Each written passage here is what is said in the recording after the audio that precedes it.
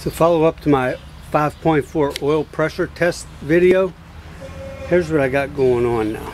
I made this pressure pot and I pretty much adapted an oil filter so that I can dump oil pressure straight into the motor through that pressure pot. Got all the covers off of the engine and run this thing up to about 20 or 30 psi, and I got oil.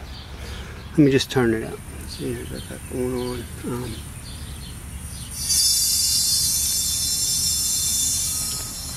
Got oil coming out. Where we at here? Get some light on the subject. See, it'll start pouring out. See right there, coming out of that tensioner. It's actually pouring out pretty good. And this guy too, up here, where are you at? Right there, it's just pouring out of these tensioners. I got a major hemorrhage happening in this engine.